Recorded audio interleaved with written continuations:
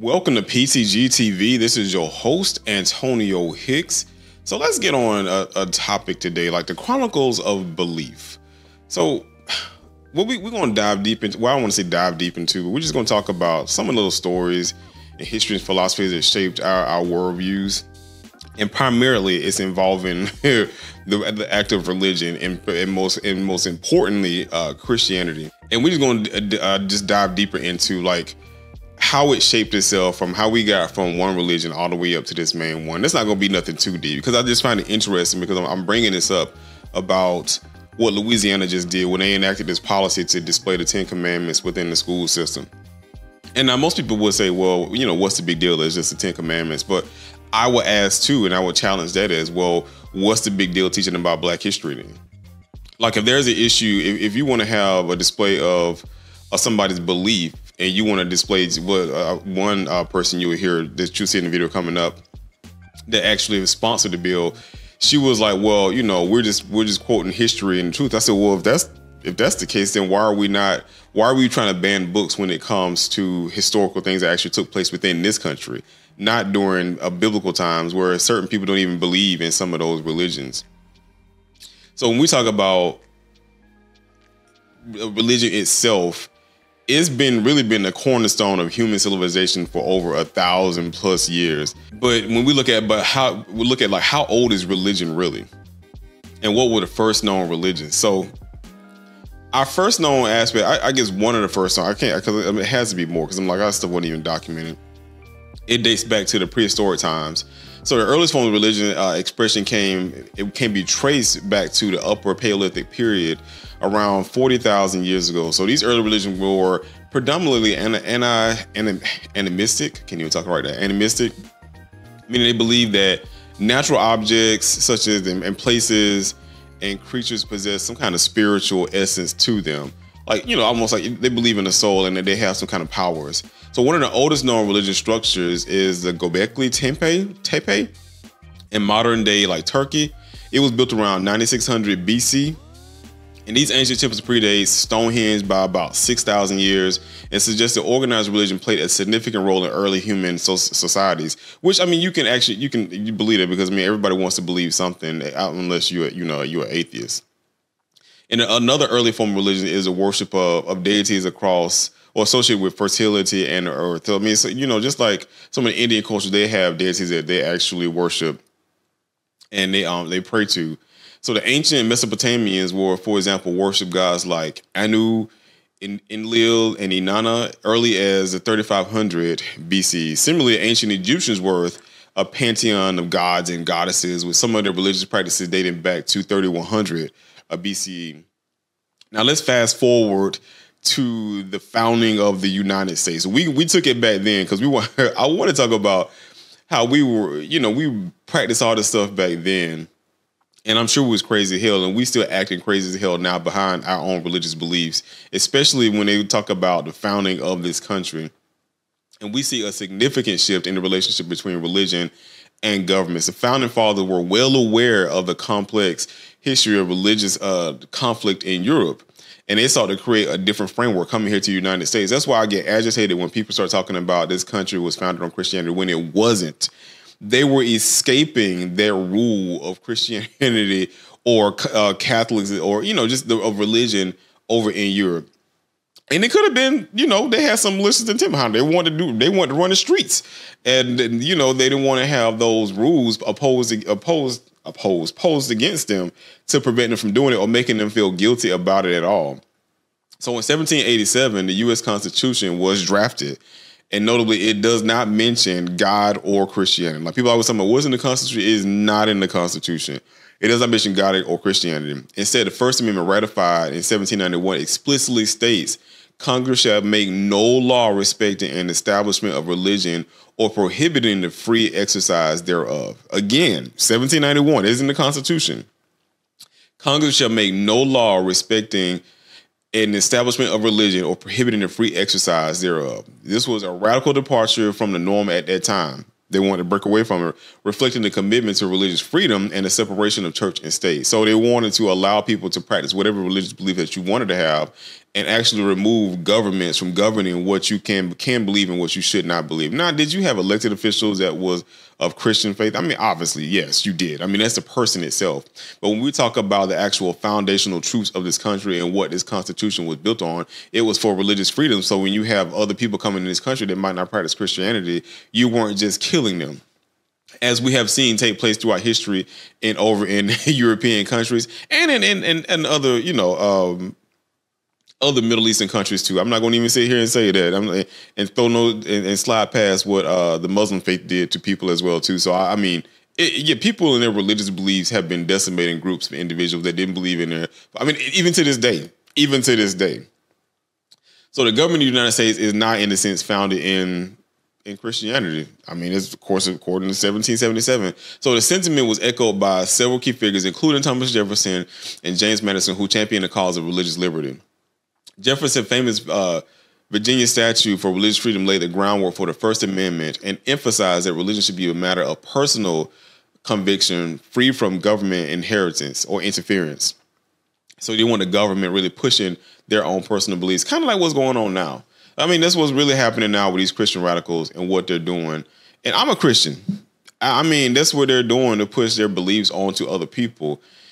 And, this secular foundation, it has not always been without its own form of controversy. And this because of the controversy that they've been causing, pushing their beliefs onto everybody.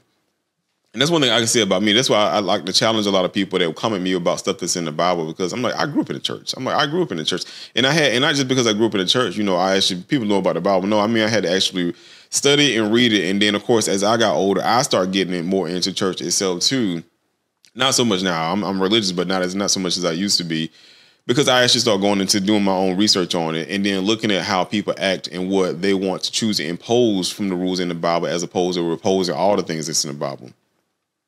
So there's always been a ton of debates and legal battles over the role of religion in public life, from school prayer to the display of religious symbols on government property. Such as the one that I want to really get on is Louisiana requiring schools to post the 10 Commandments, something I just don't understand, because it would be the same when it comes to other religions having their stuff posted in the schools, such as the Satanic Order. They want to post some of their Baphomet stuff in the school system. Now, like, if it's okay for you to post Christianity stuff and you want to say, well, it's a part of history, then let's post some things in regards to Christianity. And so that's one of my things that is, and let's take a break and let's look at what one of the sponsors of this bill, what she said. Critics of a new law say that in Louisiana schools, the line between church and state is getting blurred. The Republican governor just signed a law making Louisiana the first state in the country to require the 10 Commandments be posted in every public school classroom, from kindergarten through state-funded universities.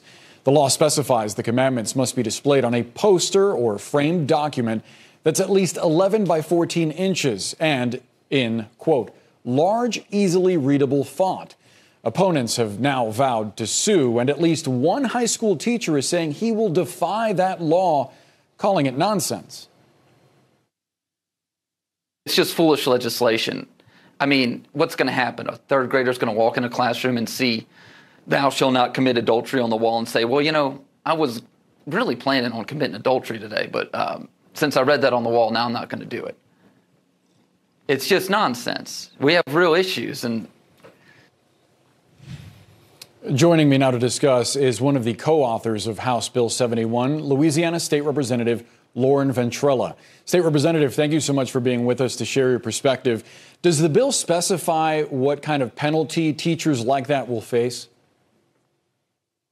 There's not any penalty under the law. It's just a requirement that the classrooms should post what we know and believe is the moral fabric, the moral fiber of our country that should be on public display, that the school children should have the opportunity to read and be exposed to. Now, she says that, but I'm like, what about the moral fiber of correcting one's actions of what you cause upon a group of people within this country itself? You have no problem with displaying what you believe to be the correct and true moral fibers. But when it comes to what people have caused and did harm to other groups and entities within this country, you want to ban that stuff. Like they're talking about making a certain group of people feel guilty about who they are. Let's just say white kids are feeling guilty about them being white because of what their ancestors did, or if they even have family in this country, because they could not have family from this country. But anyway, what their ancestors did, they want to protect that, but they don't care about protecting people whose kids come from a different religion and don't practice Christianity. So when you talk about the moral fiber of our country, you realize that this country is an amalgamation of cultures, right, and different faiths. And even within Christianity, people don't interpret those commandments the same way. Well, what's important about this bill and what's important to remember about this country is that whether we like it or not, Moses is in the Supreme Court of the United States. The 10 Commandments are in the Supreme Court of the United States. Moses is on the law in Congress. This is part and ingrained in our nation. This is a historical document that's important in Louisiana because in Louisiana, we believe in faith, family, and freedom. And that is why I voted in favor of this bill. So if they believe in faith, family, and freedom, then why, again, I'm going to keep referencing, why are you lacking the freedom to allow people to talk about historical things that took place within this country, and you're opposed to it, but you have no problem with displaying your own personal religious beliefs? Sure, but do you also recognize that the Constitution of this country, its founding document, doesn't include the word God or Jesus or Christianity, and that's for a reason, because the founding fathers founded this country as a secular one. You don't see that? I bet you CNN pays you a lot of money, and I bet you got a bunch of dollar bills. What does this have to do with the network? And that's the thing, like, you attacking this man. He pointing out the fact this country was not built on Christianity. What I'm getting paid. Don't make this about that. Answer the question. Why did the founding fathers not include God in the Constitution if they wanted this country to be the way that you see it? Let me finish my statement. And answer the question, and don't make this about me. In God we trust. Well, make it about me. I got a dollar bill in my wallet. In God we trust is written on that dollar. It is not forcing anybody to believe one viewpoint. It's merely posting a historical reference on the wall for students to read and interpret it if they choose. But fundamentally, you understand that there's a separation between church and state, and that if you're a student at a school, say you're Muslim or Hindu or atheist, having that on the wall, doesn't that endorse a specific set of beliefs? Absolutely not. It is a historical document. Again, but there are historical documents. There are historical documents.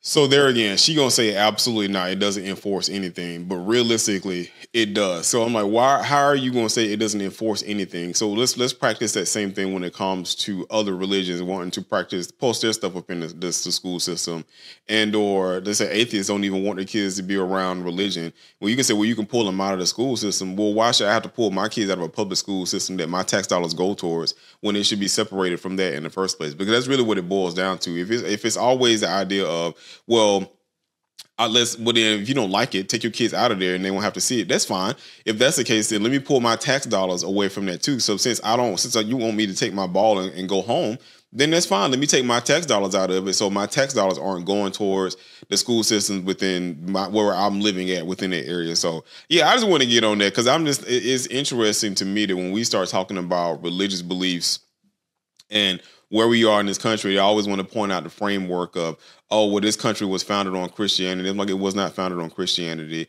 and how it's always used to separate us. I mean, we fought countless of wars throughout history over the sake of religion.